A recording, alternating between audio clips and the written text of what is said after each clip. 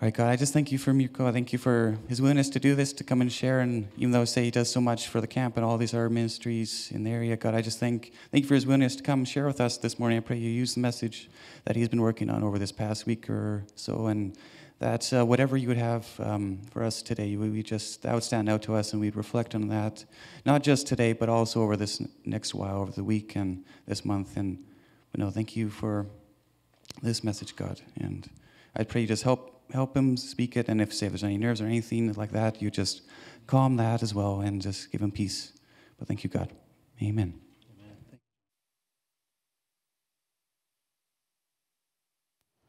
There we go. All right, I think I hit the on button. Yep, good. Good morning, everyone. Come on, there it goes.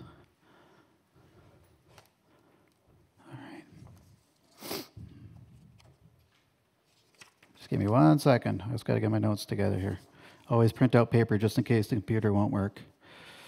It's there.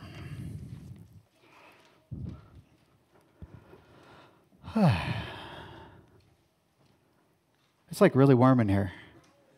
So I took my sweater off and we should open some windows or something so you guys don't fall asleep. But I promise I will do my best to keep you awake. If you were here last time I preached, I made you write out stuff, and we went through scripture together, and it was this whole back and forth thing. And then Pastor Clint was like, Mirko, that was the worst thing ever to try to put together the video afterwards, because, I'm recorded, but none of you are recorded, and so I'll try to be a little bit better today. All right. We got it. Good. Let me know. Hopefully this works. I'm not great yet at doing these PowerPoint presentations. We'll see.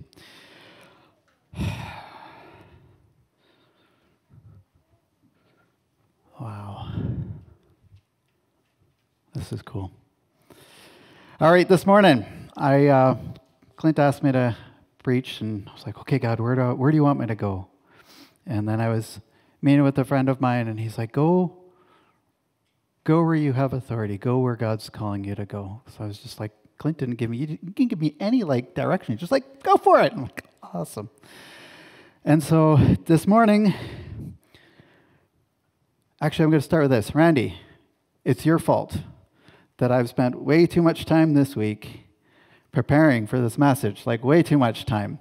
Because I was talking with Randy last week, and he was doing his own study, and he was going into the Greek and Hebrew and all this stuff, and I'm like a simple gospel guy. I just don't I've done the Bible college thing. I did my time doing that. Now I just I like to read the word, God, tell me what's going on, and that's it.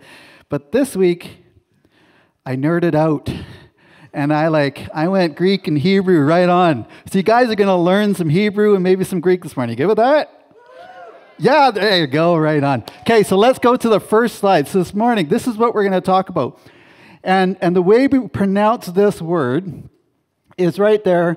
It's lay-bob. Can everybody say lay-bob? Okay, that's loud enough.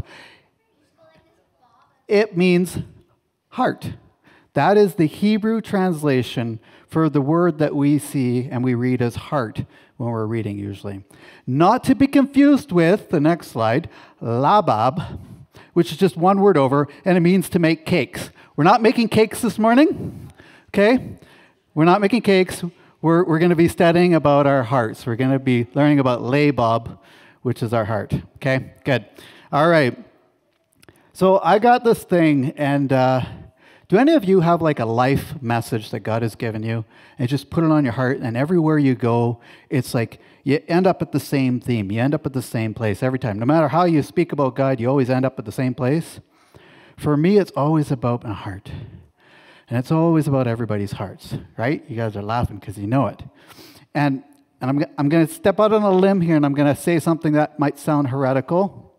So you've got to take it all in context with the whole thing, okay? Can you do that? Okay? This is big saying this, being recorded and all that stuff, okay? So listen to what I'm saying and hear it all the way through. But this is what I tell my youth and our young adults who we work with often, is what we work through. I say, God doesn't care. You're laughing, it's awesome. God doesn't care. He doesn't care. He doesn't care if you're dealing with sickness. He doesn't care if you don't have enough finances. He doesn't care if you get that boyfriend or girlfriend or that spouse. He doesn't care if you get that parking spot. He doesn't care. Look, what's your need? He doesn't care. Why do I say that? Because he does care, but ultimately he cares way more about your heart. He cares way more about what's going on inside of you than he cares about the circumstances around you. Because the circumstances around you, your finances, your spouse, your needs, done. For God, that's nothing. He owns a cattle on 1,000 hills, right? He's got it all. That's not a problem for him. What he wants, and yet what he doesn't take or what he doesn't do is your heart. He wants your heart. Now, if you go back to Labob there, just if you can, George, for me, the very first one. I kind of missed it there. The actual definition is your inner man, your mind, your will. Your heart represents the essence of who you are. Absolutely everything. It's not just in Scripture, actually, when I went through the study, which, thank you, Randy, I just totally nerded out way too much on it. But it doesn't ever in Scripture refer to the actual physical organ. It refers to the inner man. It refers to the crux of who we are. Old Testament time. We're going to go there. Okay? The Old Testament period, the Israelites, the culture back then was an eye for an eye culture. It's tooth for tooth. You do something wrong, you're going to pay the consequences. The law was the law. There wasn't not really much mercy. And it was you paid for it right away, right? Yeah? Okay, we're with me. Good. Let's go to, so then out of that, in the midst of that comes the 10 Commandments. And Jesus gives, or the Lord Father gives the 10 Commandments to Moses on the mountain. You guys read them with me here. Hopefully it shows up big enough for you guys to see. We're into Deuteronomy. It's where we find the account of it. I am the Lord your God who rescued you from the land of Egypt, the place of your slavery. You must not have any other God but me. You must not make for yourself an idol of any kind or an image of anything in the heavens or on the earth or in the sea. You must not bow down to them or worship them, for I, the Lord your God, I am jealous. I'm a jealous God who will not tolerate your affection for any other gods. I lay the sins of the parents upon their children. The entire family is affected, even children in the 3rd and 4th generations of those who reject me. But I lavish unfailing love for 1,000 generations on those who love me and obey my commands. Still tracking with me? Good. It's a good bit of a passage here. You must not misuse the name of the Lord your God. The Lord will not let you go unpunished if you misuse his name. Observe the Sabbath day, keeping it holy. As the Lord your God has commanded you, you have 6 days each week for your ordinary work. Only 6 days. This includes you, your sons and daughters, your male and female servants, your oxen and donkeys and other livestock, and any foreigners living among you. All your male and female servants must rest as you do. Remember that you were once slaves in Egypt, but the Lord your God brought you out with his strong hand and powerful arm. That is why the Lord your God has commanded you to rest on the Sabbath day, but not now. Just stay awake. Honor your father and mother as the Lord your God commanded you. Then you will live a long, full life in the land the Lord your God has given you. You must not murder. You must not commit adultery. You must not steal. You must not testify falsely against your neighbor, and you must not covet your neighbor's wife. You must not covet your neighbor's house or land, male or female servant, ox or donkey, or anything else that belongs to your neighbor. And there was 600 more laws that were all, wow, okay. Shall we summarize the 10 Commandments? Do you have it up there, George? Nice, pretty slide. There you go. Internet's amazing what you can find right now. 10 Commandments. Shall have no other gods before me. Shall make no idols. You shall not take the name of the Lord your God in vain. Keep the Sabbath day holy. Honor your father and mother. Don't murder. Don't murder your siblings. You shall not commit adultery. Shall not steal. Shall not bear false witness against your neighbor. And you shall not covet.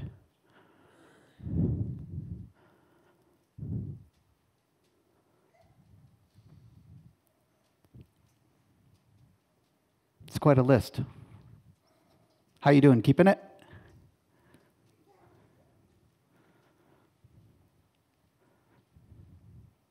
As much as the list is there, as much as those laws are there, I want to talk to you today, and I want to try to prove my point of what I said, that God actually cares more about your heart than about your actions. That doesn't disregard your actions, though.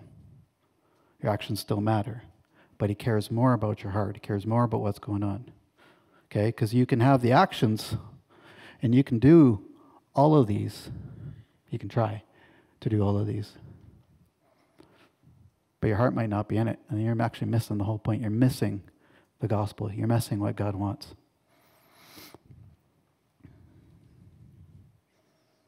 So there's this neat thing that happens. Actually, we stopped there in verse 21. But if you keep reading in Deuteronomy, in that same passage, after all the commandments are given, and they're not summarized nicely, right? Then there's this exchange where the Israelites are talking with Moses, and they actually encountered God's voice from out of the mountain, from the mountain. His voice came and gave that long bit that I just there, and they got it. And you know what happened to them? Some of them peed their pants, I bet you. They were afraid. They were struck with fear.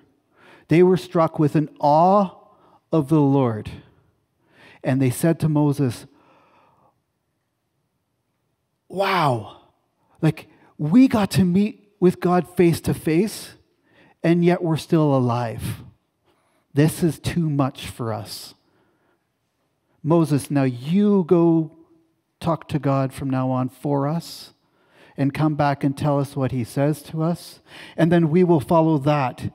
But for us to come face to face with God again, we can't do that. We'll burn up.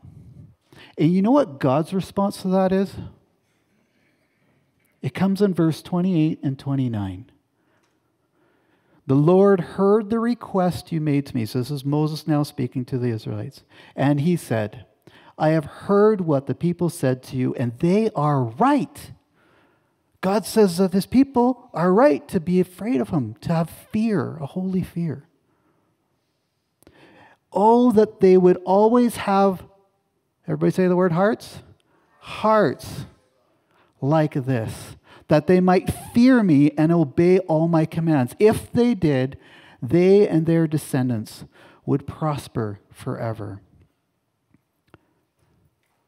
God is after the heart posture. This is just after all the commands are given. All those commands are just given. The 10 commandments. We know them, right? 10 commandments. And then God goes, if only their hearts were after me, then I would be with them. Then I'll be with them. He's like, if they fear me and if their hearts are after me. Can't remember the slide. I don't have the slide before me. Go to the next one. No, you skipped one. Are you in Genesis 22? There we go. Genesis 22. This picture does not properly convey the story, but it's the best I could find, so I thought it would be fun. This picture is a story in Genesis 22 where God asks Abraham to sacrifice his only son. This picture does not display that. You know, you type in father, son walking together with firewood, or Isaac sacrificing, Abraham sacrificing Isaac. It just doesn't come up with any good pictures. So anyways, this will stick in your mind. But the point is, did Abraham refuse his son? His son. God asked him to kill and sacrifice his son. Abraham's God is so big. God has all of Abraham's heart. That's the only way that Abraham could do this, because he fully trusted the Lord. He had given him his whole heart. And he cared more about God than he did about his own needs, his own desires. Like, come on, this is huge. Where are you at? What's one of the things that you prize most in your life? And if God came and asked you to sacrifice that today, it's your job, it's your spouse, your grades at school, I don't know, what is it? If God comes and asks you, because this made no sense. It made no sense. Isaac was the promise. Isaac was God's promise. It made absolutely zero sense. Cognitively, made no sense for Abraham, for God to even ask Abraham to do this in Abraham's mind. Just made no sense. But Abraham's trust in the Lord was so strong.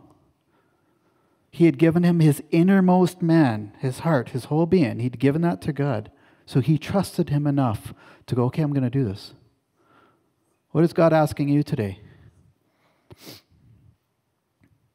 Do you recognize that without him, you have nothing? Do you have all your eggs in one basket? Do you have all your eggs in Jesus? Are they all there? Or are you holding a few off to the side for yourself just in case? Now we can go to Samuel 1. 1 Samuel 16, 1-7. Samuel, the priest, has been asked to go anoint a new king. And so he goes and he sees all of David's brothers, and he gets there. Are we there? Yeah. So when they arrived, Samuel took one look at Eliab, which is one of David's brothers, and he thought, surely this is God's anointed. This is it. This is the man. He's good looking. He's got the stuff going on. But the Lord said to Samuel, don't judge by his appearance or height, for I have rejected him. Why would God reject somebody who's got a great appearance, a great height? Because the Lord doesn't see things the way you see them. People judge by outward appearance, but the Lord looks at the...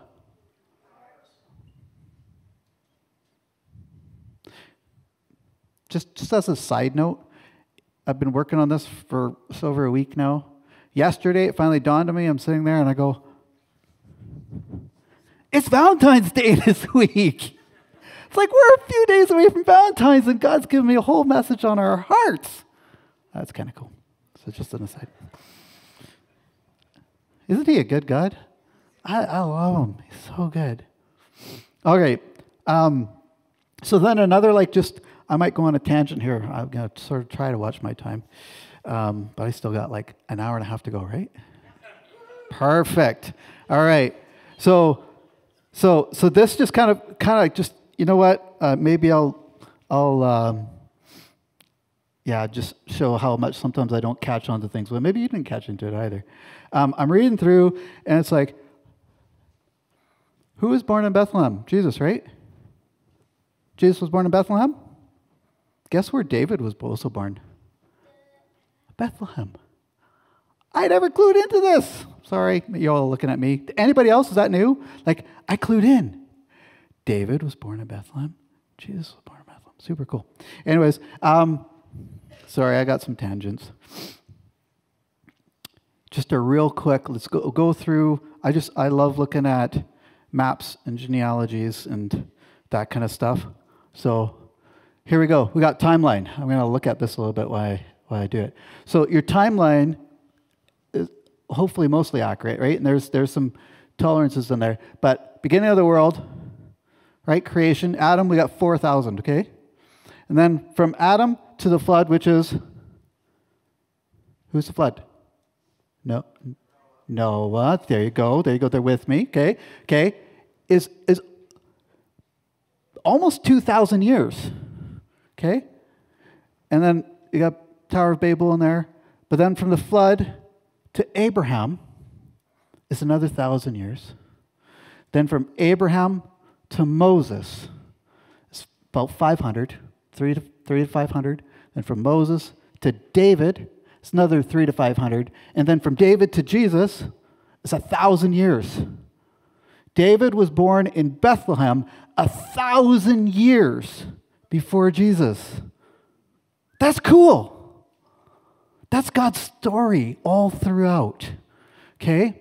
And then you go from the cross to us is another 2,000 years. So if you look at the section from the cross to us is 2,000 years, and yet from the flood to the beginning is 2,000 years. Now we go to the next slide. Probably not big enough for you guys to see. Sorry. Can I do that to it? It's not working. Right? But it just shows the people that are in there, shows where the flood is. And now you can picture from Adam to the flood. That's 2,000 years. And from the flood down, where did I put it there? You guys, we went over it. It's just kind of cool to see. But then you've got David to Jesus. If you can see it right at the bottom there. I don't know if you guys can see that. It's like David is right here to Jesus. That's 1,000 years. Anyways, I don't even know why I nerded out on that. I'm sorry, but it was just kind of fun.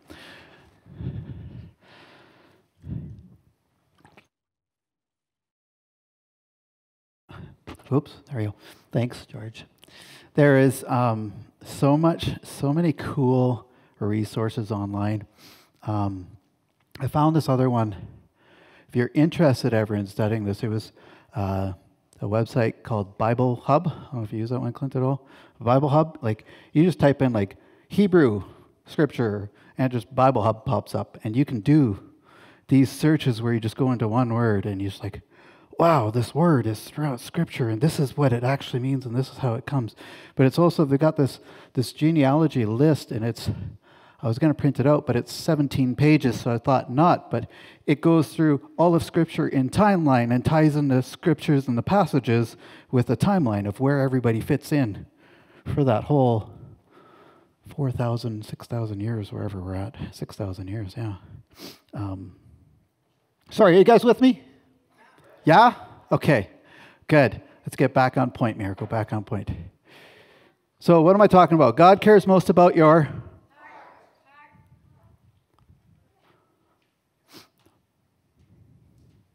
Because ultimately, you're going to do what's in your heart. Ultimately, you're going to go the way that you're bent, the way that your inner man, your inner person is geared. That's the way you're going to go. Those are the choices you're going to make. You're going to follow your heart. And God knows that. That's why he's going after your heart.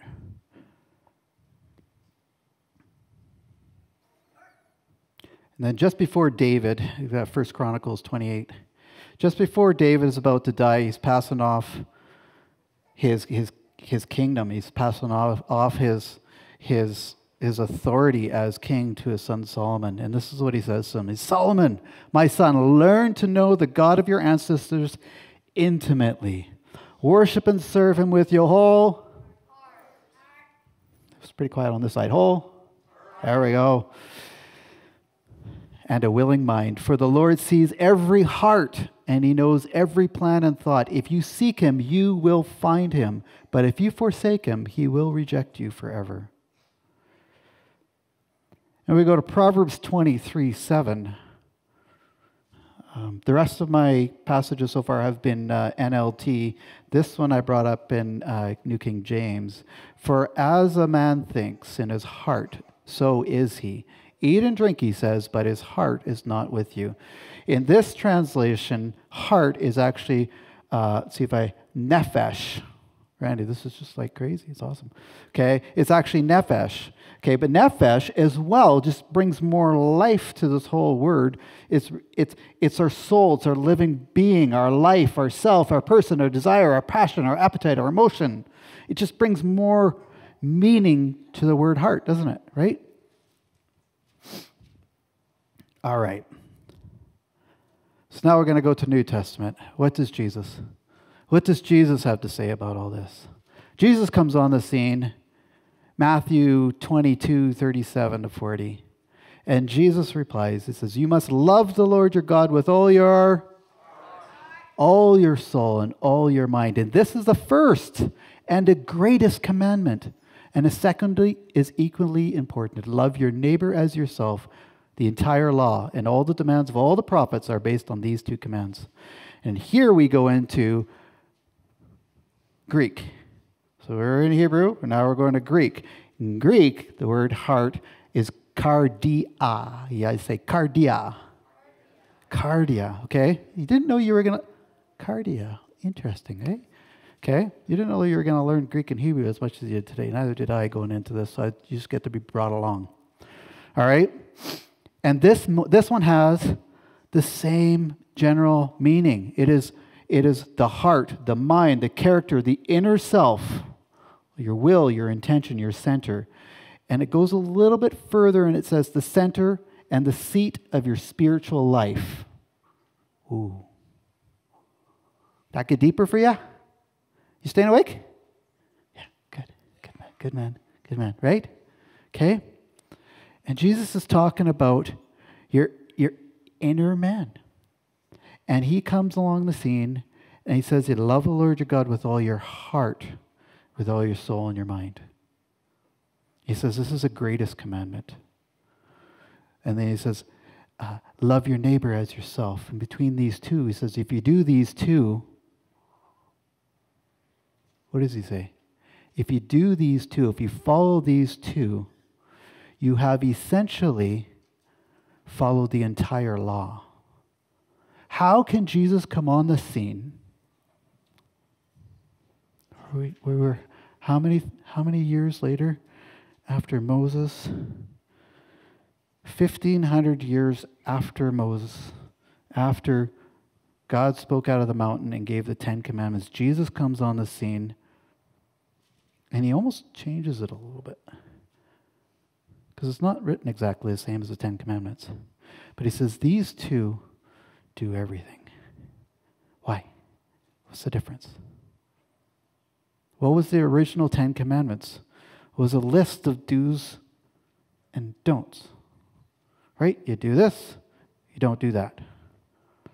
And now Jesus is coming on the scene, and he goes, you've missed it. My people have missed it. They've tried to follow all these rules, but they've missed the point.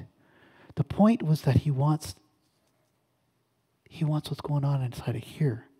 He wants you to care what you're doing. He wants you to put all of you into following him. Because he wants your whole heart. He wants all of you. Not just a part of it.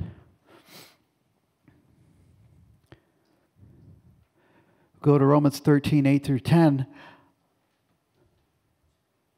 Owe nothing to anyone except for your obligation to love one another. If you love your neighbor, you will fulfill the requirement of God's law. For the commandments say, here it is, right? The commandments say, you must not commit adultery. So this is Jesus, right? This is the Lord here. This is New Testament. This is Paul, sorry. You must not commit adultery. You must not murder. You must not steal. You must not covet. These and other such commandments are summed up in one commandment. Love your neighbor as yourself. Love does no wrong to others, so love fulfills the requirements of the entire law.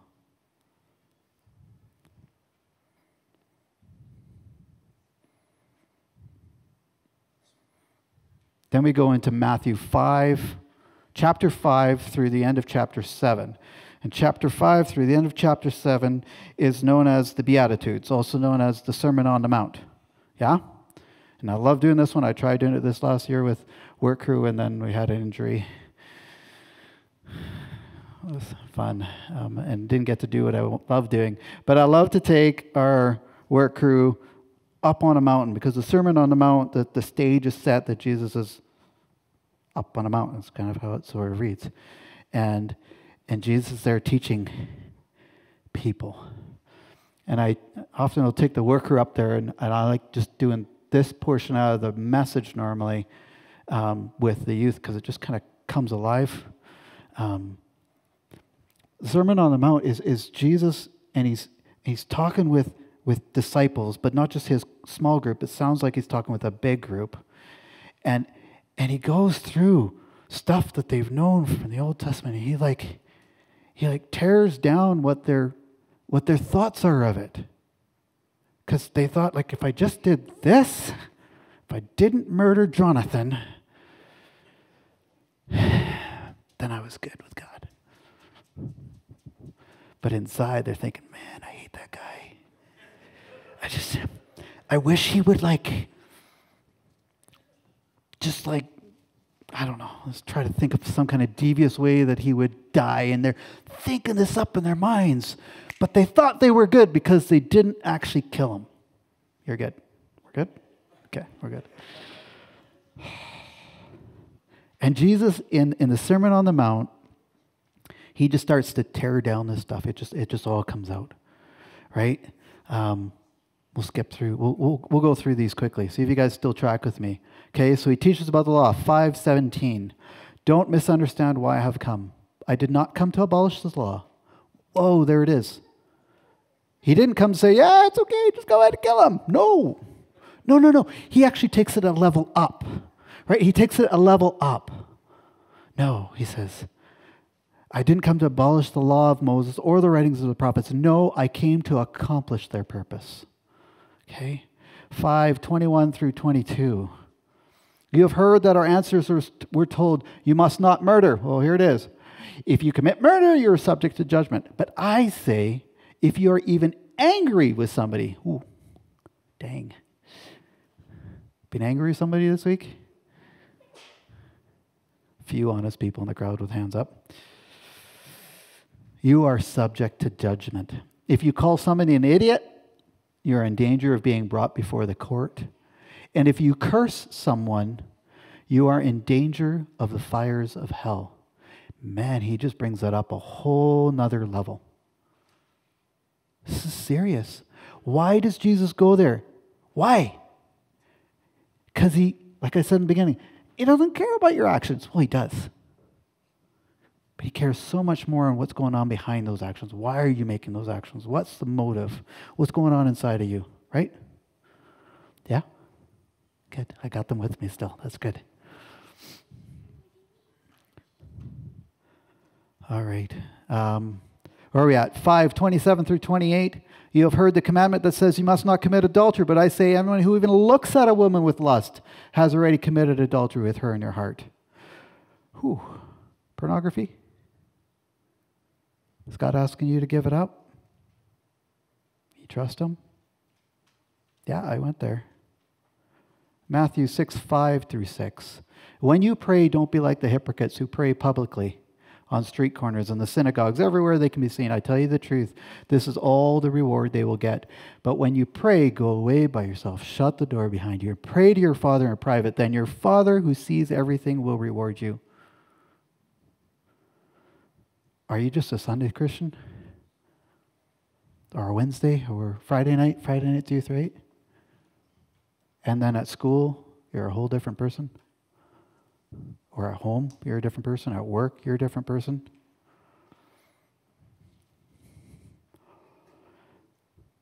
Matthew 7, 1-2. This is the last one we're going to pick out of the Beatitudes. So just giving you a snapshot all the way through. Don't judge others, and you will not be judged. For you will be treated as you treat others. The standards you use in judging is the standard by which you will be judged.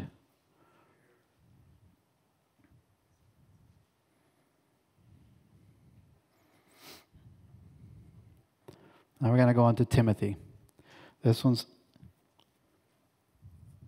a good verse. It's a good passage. 2 Timothy 3, 1-5. I believe it's Paul. Is that Paul? Paul talking to Timothy? I think so. I didn't look into it deep enough, but I'm pretty sure. And he's given Timothy some instructions. He says, you should know this, Timothy, that in the last days there will be very difficult times. Are we going through difficult times these days? Or is it all peachy? So peachy. Everybody's like, yeah. It's not that peachy, right? It's difficult times. It's always been difficult times. This life is difficult. It throws curveballs at you all the time. People will love only themselves and their money. Ooh. See that? Maybe a little bit of it's you. A little bit of it's me. Love only myself and my money. and then be boastful and be proud and scoffing at God. Ooh, I'm going to just go on a tangent. Yeah, I think I got time still. Go on a tangent. I was looking up the Ten Commandments, and then I went on this whole tangent on like, what do people out there think about the Ten Commandments? And somebody had gone through and listed off all the Ten Commandments.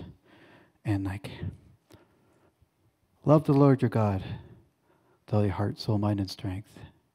He's like, doesn't apply to us today. Not mandatory. Boom, starts listing them off. Doesn't apply. There's no law against it today. That's kind of what he's saying. There's no law in our society. And there's 3 that he picked out there's still a law against. Do not murder, not steal. One of the other ones, but it wasn't even, the coveting one wasn't even in there. Like, wow. How far have we gone in our society? Jesus didn't come and abolish all that stuff. No, he came and brought it up a whole level. If you're a Christian, you're walking the harder road, right? You actually step it up. You can't just lazy. You guys, you can't go lazy through life if you want to be a Christian. If you want to be a follower of the Lord, seriously, I'm looking at you guys. You guys. And the rest of you can listen to this. If you want to be a follower of the Lord, you've got to be in God's word daily. And you've got to eat it and you've got to devour it like your life depends on it. Because if you don't, the enemy will come and he will steal, kill, and destroy you. And he will take you on roads you do not want to go and take you to places you do not want to go. God's way is hard. And many times it sucks. Many times it's like, I just want to, it's hard. And it's narrow. There's not much like, it's narrow. But man, I tell you, it is so good. He is so faithful. He will carry you through everything in your life. And you look at others out there and people that don't have the Lord and you go, how? How did you survive that? Job loss, spouse dying, family, like how did you survive that without the Lord? When you know the Lord and he knows you and he is like your everything, man, you've got so much authority, so much peace, so much power, so much strength, so much love. It's the best way to go through life. And then that's something to get excited about, but take it seriously, guys. Take it seriously. Okay, I'm going to get back to this passage. Sorry, George, just left you on there a long time. Here we go. They'll be boastful and proud, scoffing at God, disobedient to the parents, and ungrateful. Ungrateful. We're such an ungrateful society. They will consider nothing sacred, right? Like that person's with the Ten Commandments, just like, doesn't apply to me. They will be unloving and unforgiving. They will slander others and they will have no self-control. Is this not what we see in our society today? Like everywhere around us? They'll be cruel and they'll hate what is good. They'll actually hate what is good.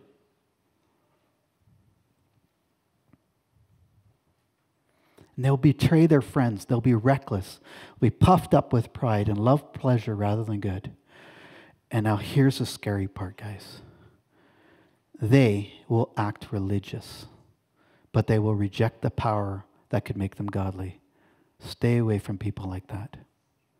Now we have to turn the tables and go, is that me? Is that me? Am I just acting religious? Do I just go through the motions, but I haven't given him this?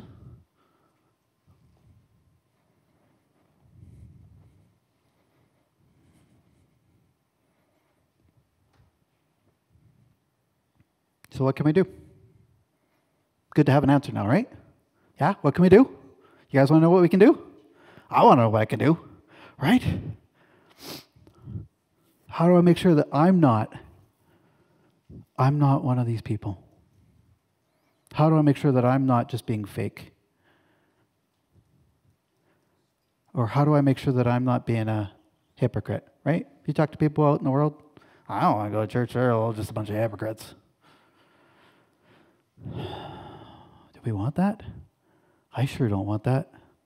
I don't want that in my life. I don't want that of our church. I don't want that of our camp. I don't want that of our ministry. No. Proverbs 3. Trust in the Lord. Never forget, my child, these things I have taught you. Store my commands in your... Oh, come on, this is so weak. Store my commands in your... Also known as... Oh, there was one. Did we catch the other one? Huh? What was the other one? Cardia. That's right? All right. If you do this, you will live many years and your life will be satisfying. Do you want to have a satisfying life? Many years? What did I just tell you, right? Store my commands in my heart. So it means you got to know God's word. Never let loyalty and kindness leave you. Tie them around your neck as a reminder. Write them deep within your... Oh, so weak, guys. Write them deep within your... Then you will find favor with both God and people, and you will earn a good reputation. Trust in the Lord with all your heart. Do not depend on your own understanding. Don't depend just on this. We need this. We need to get God's word into here, but it needs to make the connection from our heart, from our cognitive knowledge, into our heart. Right? Good. Seek his will in all you do, and he will show you which path to take. Let your actions prove. Let your day-to-day actions prove what's going on in your heart. And ask the Lord to change your heart. Now, here is the cool thing. Can you do this on your own? Can you change your heart? Can you, change this broken, rotten, dirty person on your own? No, but we can trust in the Lord. We go to Ezekiel 36. Such a cool promise. Then I will sprinkle clean water on you, and you will be clean. Your filth will be washed away, and you will no longer worship idols. Can you go to the next slide, George?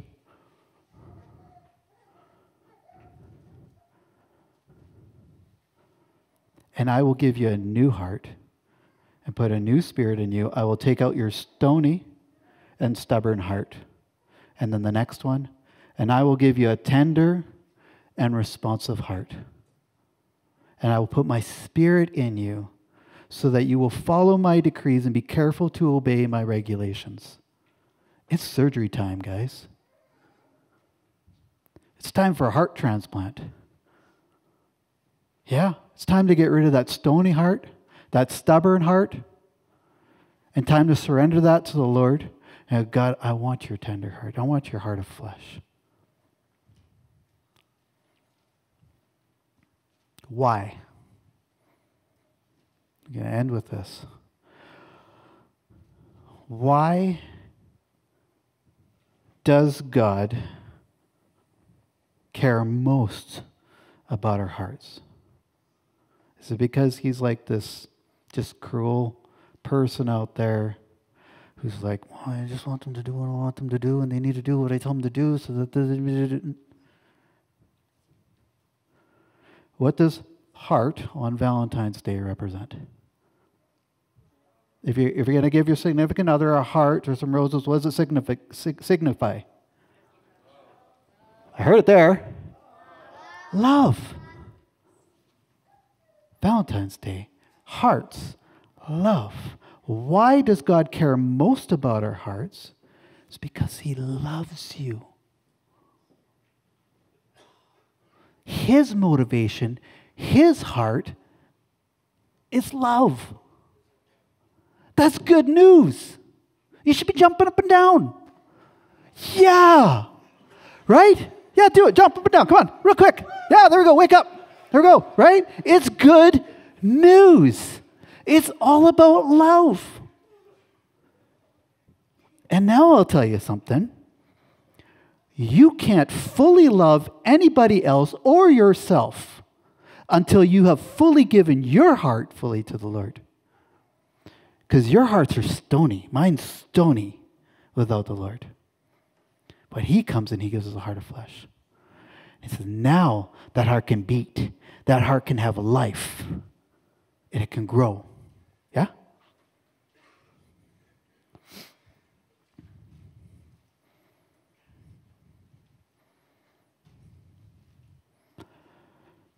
So I'm going to ask you, where are you at today?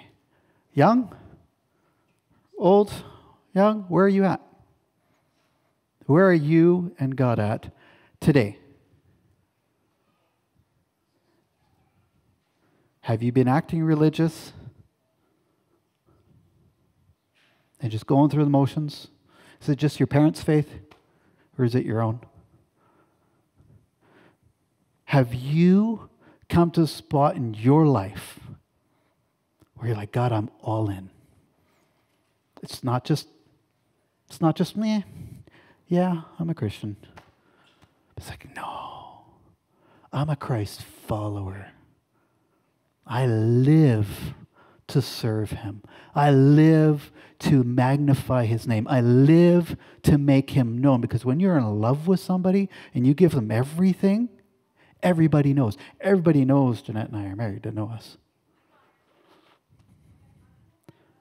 So does everybody know in your world, does everybody know that you're a Christ follower? Are you making him known? And if you're here today, so that's my question to you who have walked with the Lord for a few years or for your whole lives. Are you still following wholeheartedly? Because that's what this means. God cares most about your... Have I established that today? Have you got that message? Because you go all through Scripture, from beginning to end, it's all about a loving God who wants your heart. He wants all of you. So if that's not you today, get it right. If you're here today and you're like, who is this? Who is this God? Who is this Jesus? Because this sounds really cool. Yeah. There's a God in heaven who came down to earth and he died on the cross because our hearts are stony, full of sin, full of brokenness. He's like, I need to rescue these people. So he dies on the cross to give us a way to get to him. And then he goes, yeah, I'll take that stony heart and I'll do that heart transplant and I'm going to give you this one of flesh that actually works, that actually gives you breath when it pumps. Romans 10, this is what you need to do if you're here today and you have never given your life to the Lord. Romans 10:9. If you openly declare, if you just say, Jesus, you're my Lord, and you believe in your heart, it's just in your core, you're like, yes, this is it. You believe in your heart that God raised him from the dead, because Jesus just didn't die on the cross. He then rose again, which is the gospel. That's the good news, people. And there is tons of amens and shouting and hallelujahs everywhere around, right? Come on. Right? He raised him from the dead. If you believe that and you declare that, then you will be saved. Because then he's going to come and he's going to give you that transplant. And you give him permission. Worship team, you want to come up?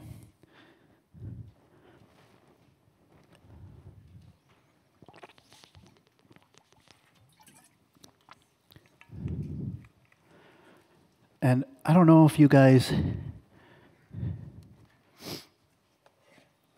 You know what? We're just going to go for it. If you need to get right with God this morning, if it's like, I have been operating with a heart of stone. I know I have.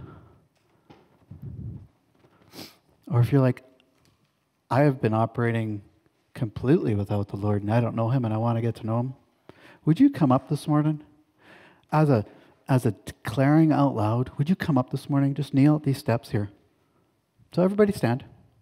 So worship team gets ready. And if that's you today, if you're like, yes, I want to show the Lord that I'm all in. Don't stay at your seat. I don't care your age. Don't stay at your seat. Come on up. Say, God, I'm all in. And mark today. Mark today is that day that you go, God, I am in. Here's my whole heart. Valentine's Day is like right there. What a better way to celebrate Valentine's Day here in a couple days, knowing that he has your heart and you have his. I'd much rather have his than my own. Yeah, thank you.